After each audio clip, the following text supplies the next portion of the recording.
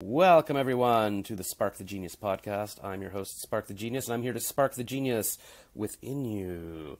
That's my intro. My real name is Josh Rackless. Sometimes I go by Celebrity Josh. So we'll just see, we'll see what I wind up called by the end of this. Today, Monday, September 19th, the day after TIFF, we cannot get enough of TIFF at the Toronto International Film Festival. So we've got a TIFF person, somebody who was involved in TIFF, Kalaisan Kalaichelvan. Wait, let me try again. Kalaisan Kalaichelvan. No. Okay, you tell me. That's pretty close, man. It's Kalaisan Kalaichelvan. Kalaisan Kalaichelvan. Yep.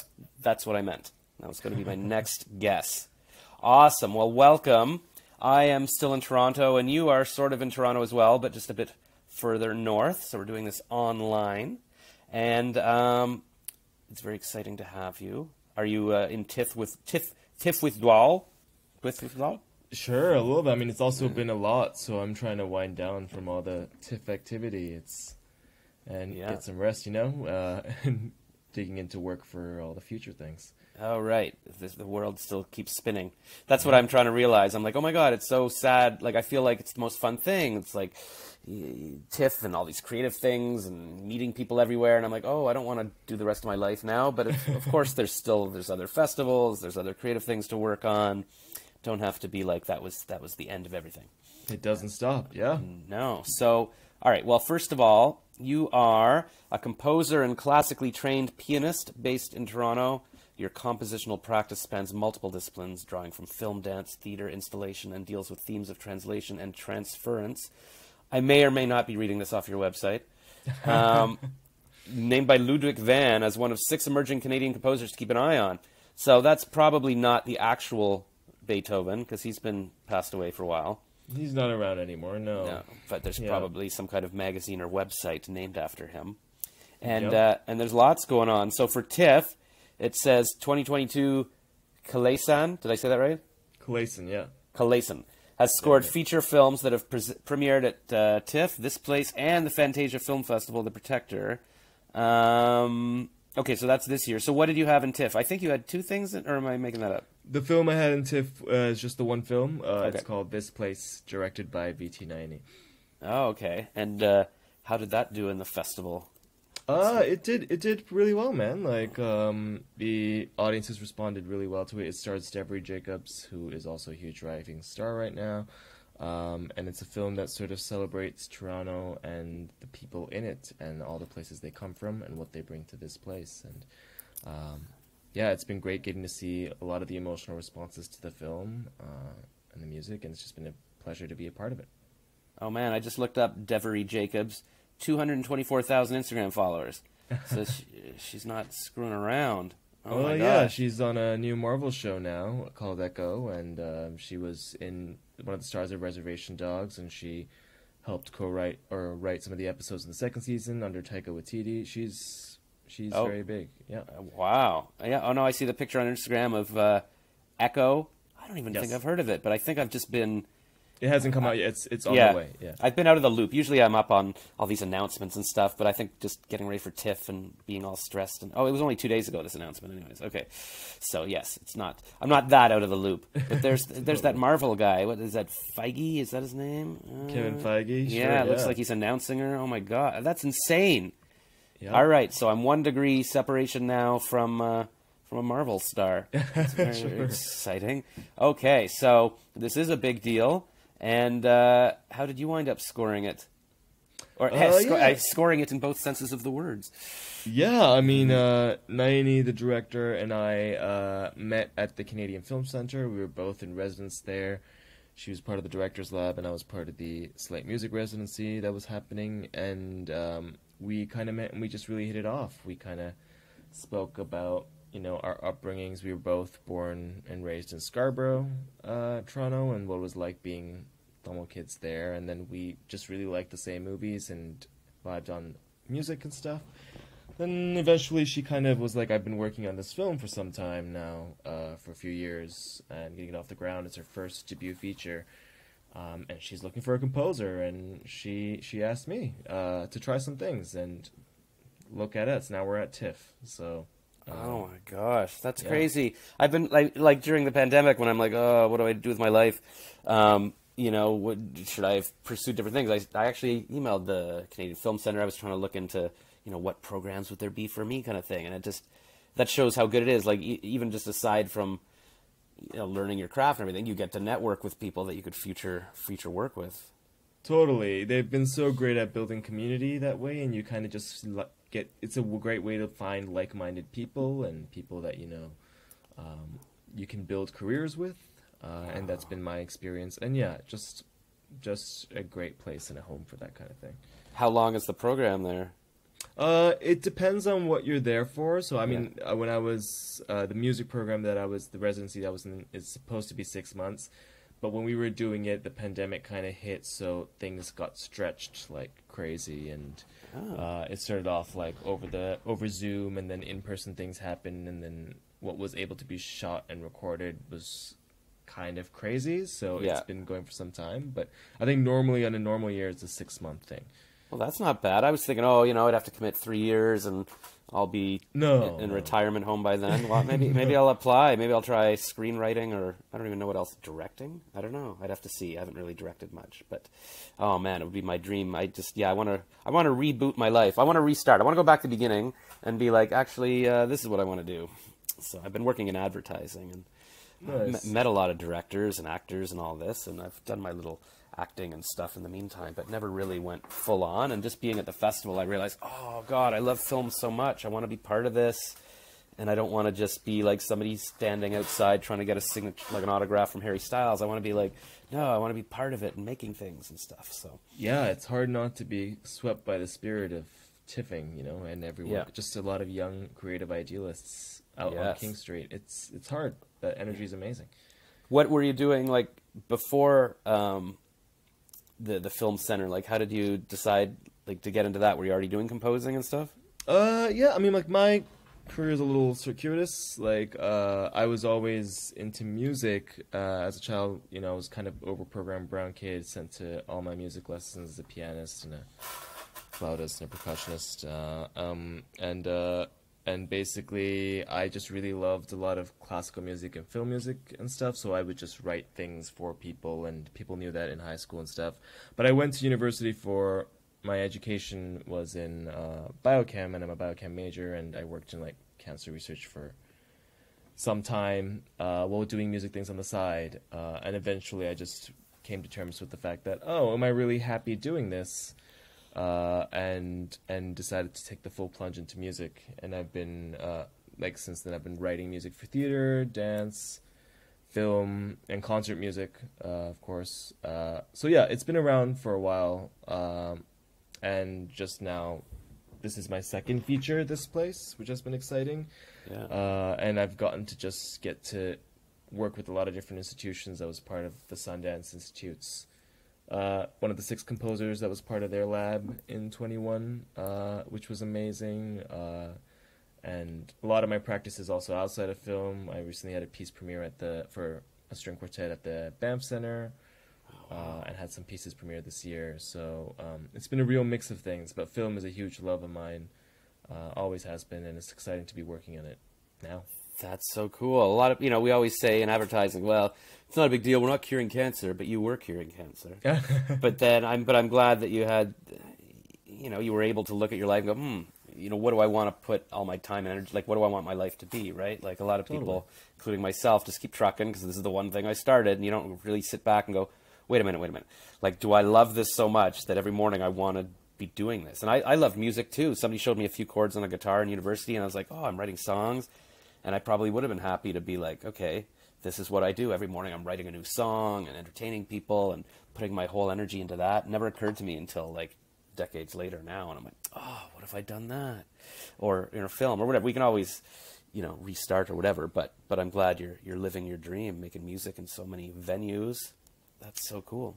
Yeah, man. I think it's just about finding where your frequencies resonate the most, right? And then when you find that and it feels right, then you just keep moving forward in that, and things click, I think. At least that seems to be my experience for now. Yeah, seems to be working for you. So you did this film, and then the film got into TIFF, and then what became your involvement? Like, were you at TIFF? Were you at the screenings? Were you doing interviews?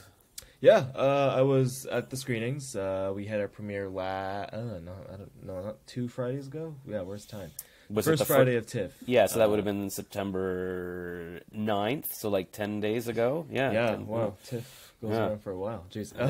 Well, so but you know what? I noticed it kind of, after the first weekend, it kind of dies off. I didn't realize until sort of the Thursday of it, like after a week, I'm like, oh, it's not just me trying to get on red carpets. You should be emailing the publicist, trying to get interviews so you can sit down and chat with people and actually have good talks. And by the time I was emailing Thursday morning, everybody was out of town. Like there was just like 1 or 2 people like, oh yeah, we're still kind of here. So now I know for next time or for future festivals.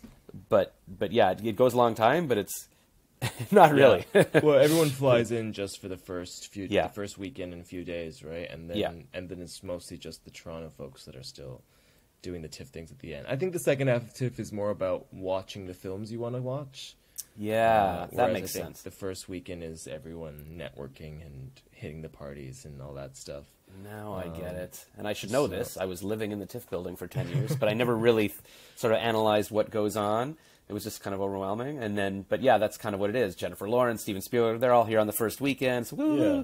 But then, yeah, even Saturday, Sunday, there was still people, but everybody was going to the movies they've heard about and going to see the movies. And yeah, exactly. So. And, usually even my thing with TIFF is like, I mean, the big movies are always great, but it's the small movies that you're not sure when you're going to ever see. Yeah. Again, those are the ones to catch. Because some of these, like, Knives Out, which I heard is a lot of fun, but it's going to be on Netflix in like 2 weeks. Yeah. So, learning TIFF strategy is a whole thing, man.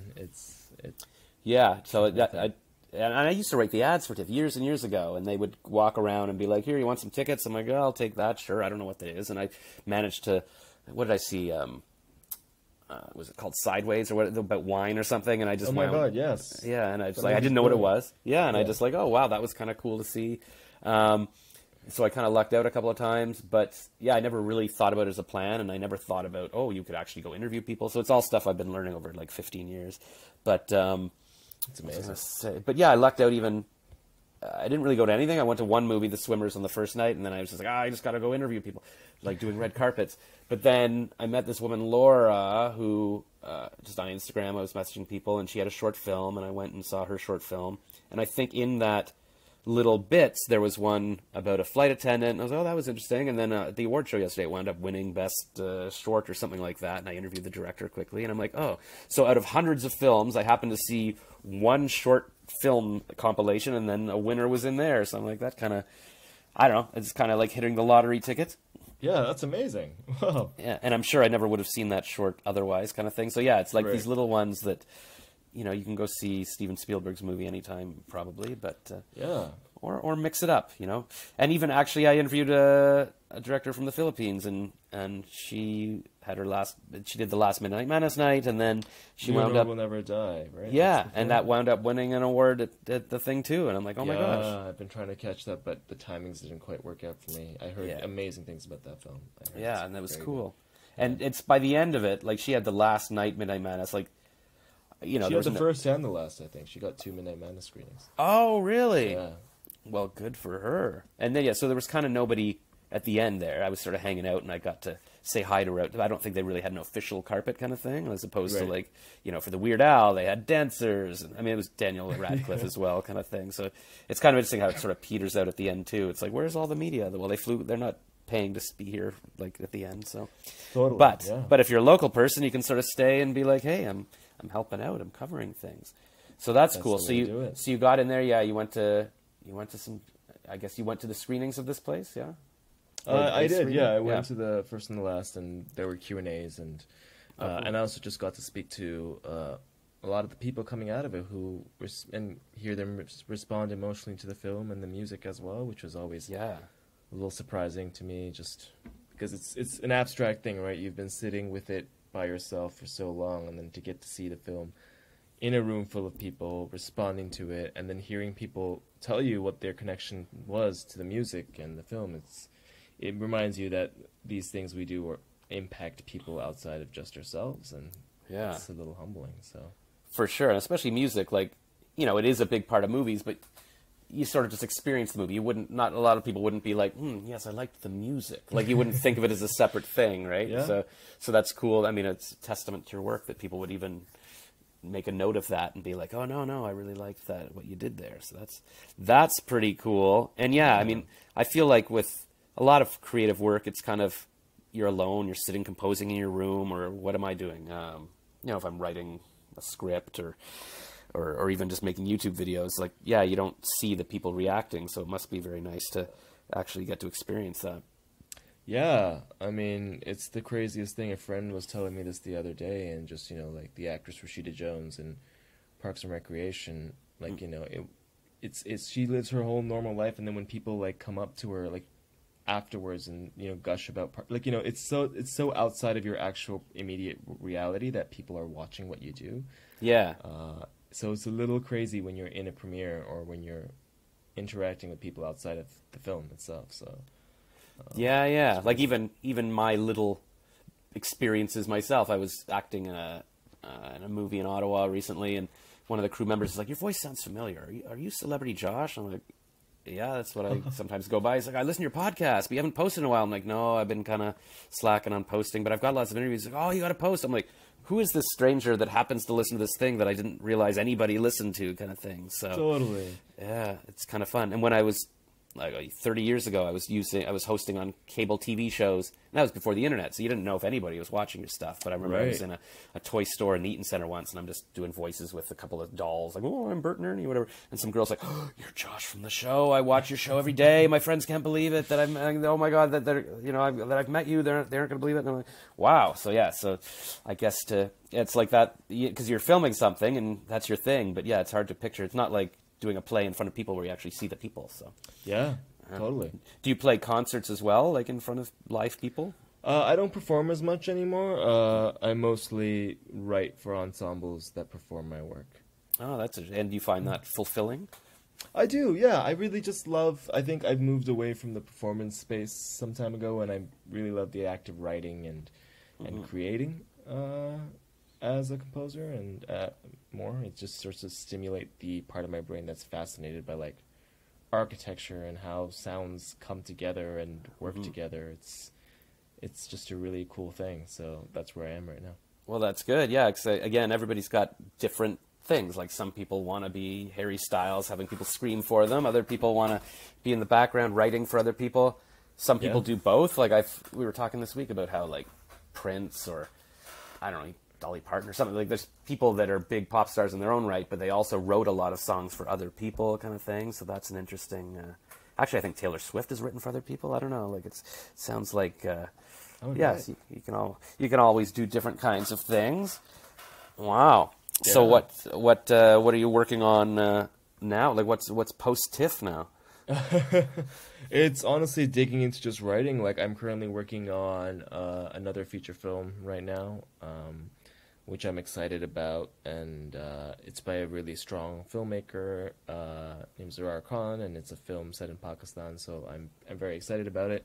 So kind of in the middle of that, and I'm also working on my debut EP, which is coming up soon. So what would that? So that would be a record.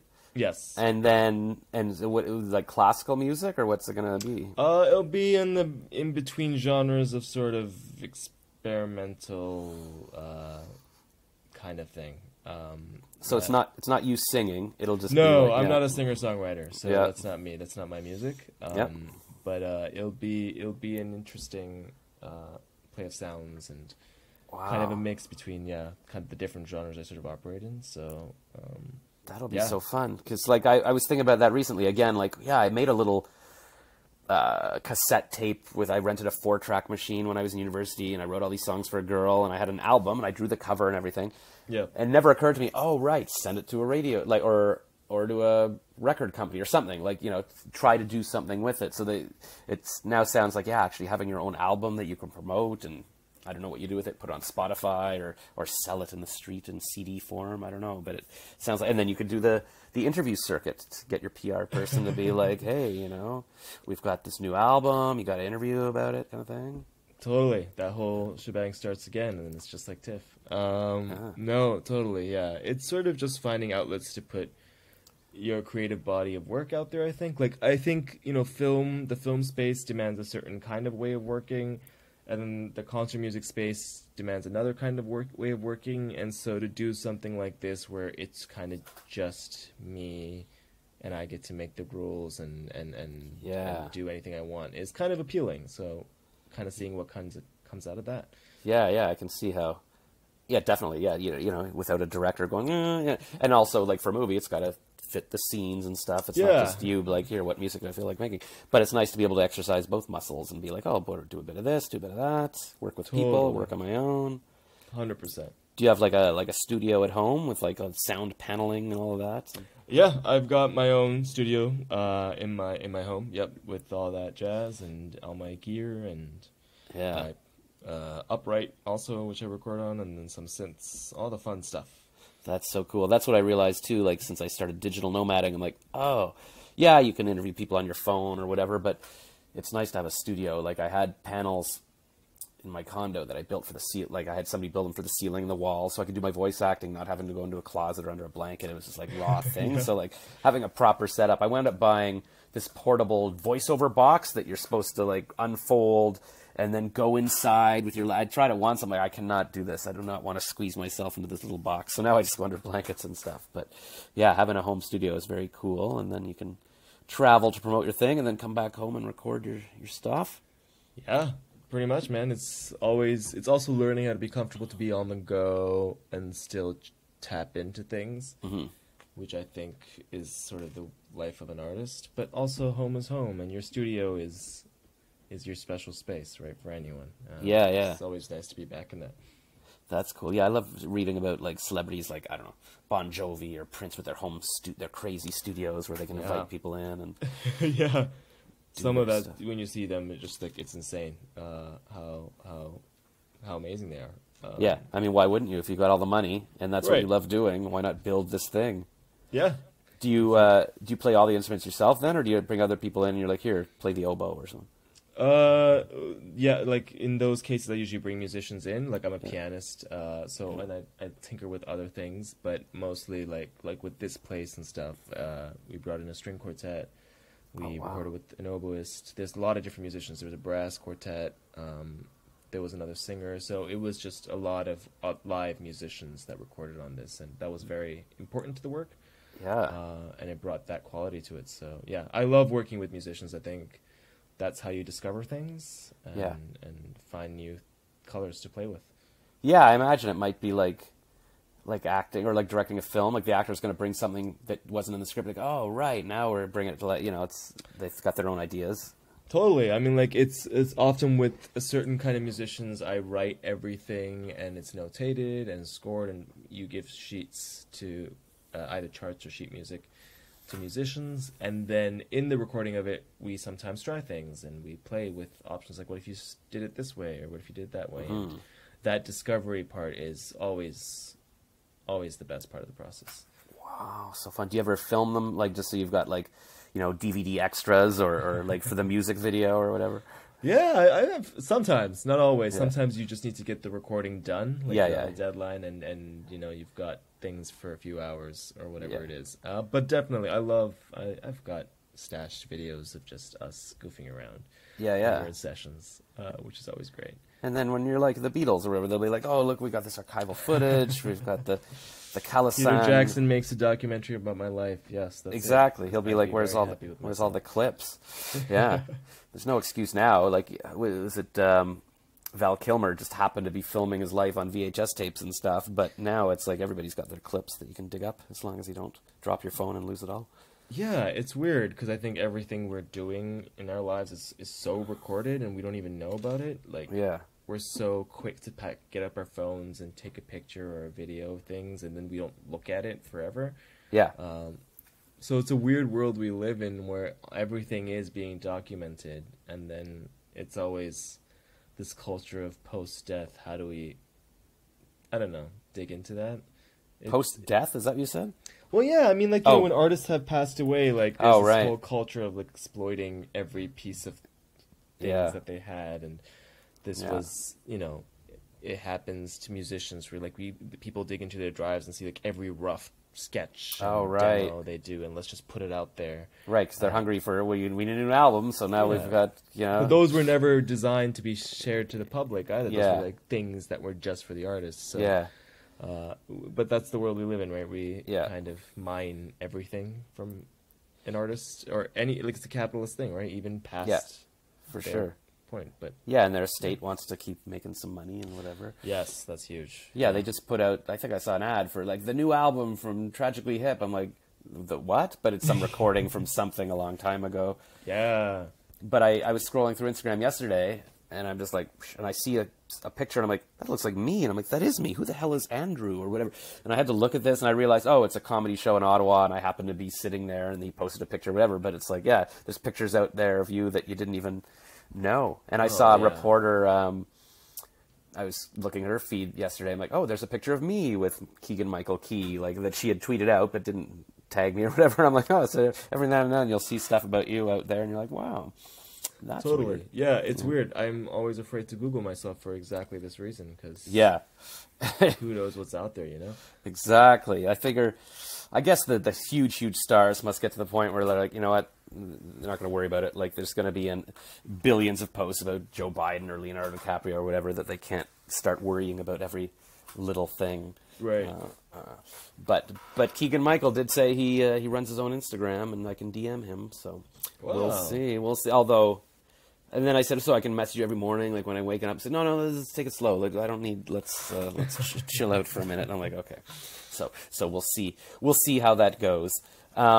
And did you like do other interviews for TIFF? Like, how does all the publicity work and all that? Yeah, it's I've been doing a bunch actually, and that's sometimes a lot. I'm not used to all this press condensed into a few days, but it's been a lot, but also good getting to just talk about film and music and. Well, that's what you get for, you know, connecting to a Marvel-related type of thing. You're gonna now, if you Google yourself, if you'd probably show up everywhere. That's kind of fun. Oh man, are you going to be involved in? I guess, I mean, this movie must be going around to other film festivals. Are you going to travel to those or get involved? I guess you got your own stuff now. Yeah, I mean, it just really depends on schedules. I mean, I'd love to support the film and the team and Nayani and you know, wishing her all the best and stuff, but. You know, if there's ever a cool trip to some cool festival, I'm always down to go. Exactly. Timing has to work out. You don't need to go to the festival in the middle of nowhere, but everybody's like, oh, wait, there's one in France, there's one in LA, I might be able to come down. The cool cities, I'll come down. Why not? Exactly. All right, well, you could send me as your ambassador to the other ones. It'd be like accepting the composing award on behalf is done. Is Spark the Genius. Amazing. I love that. I'm going to give your name like right after this. This is awesome. Because they're even at the award show yesterday, there were so many of people like, you know, here's a note I'm reading because they couldn't be here. So maybe that could be my career. That I could be the official, you know, reading the note on behalf of people. Yeah, that's cool. I'm surprised that's not there. Yeah, why not? Why isn't that a thing? You should start that, man. Like, all right, it sounds very promising. Excellent. I love when I come up with coming up with an idea in an interview with creative people. You heard it here first, folks. We have sparked the genius within ourselves. Excellent. Amazing. Well, thank you so much. And, you know, I was going to say, like, if I have a song I wrote with a few chords or something, maybe we could collab sometime. You could be like, oh, yeah, I can put a little piano in there and make it, like, all fancy. I love that. Send it my way, man. I'm always looking for people to have music hangs with, so that's great. I used to record in the bathroom in residence in university and for the echoes and stuff, and we'd have a little 4-tape and stuff, but now you could just record something, throw it on TikTok, throw it on Spotify, see what happens. It's weird, the world we live in. It's never been easier to try or start making music, but that's also what makes it so exciting. It's accessible now. I mean, that's what I keep thinking. It's like, why don't I just take some of my old songs and just play 30 seconds of it a day on TikTok. Here's a mini sample of my love song or whatever, and just get it out there. Because, when I was young, it's like, what am I going to do with this cassette tape? Like, people would come to my res room or whatever, and then, like, that's it. But now, there's no excuse. So no excuse. Get it out there, man. Exactly. I'm looking forward to hearing it. Awesome. Well, thank you so much. And, Everybody follow. Are you on the gram? Should people follow you on social media? Follow me on the social media, the gram. Yeah, it's Kalaisan13, Kalaisan 13. Oh, just like Taylor Swift 13, isn't that her thing? Is it? I think so. Yes, Taylor Swift and I are the same person. Yeah, exactly. Aha! Big twist ending Spoilers. to this interview. Yes. Yeah, that's right. Awesome. All right. Well, thanks so much. We'll talk to you later. Sounds good. Thanks, Josh.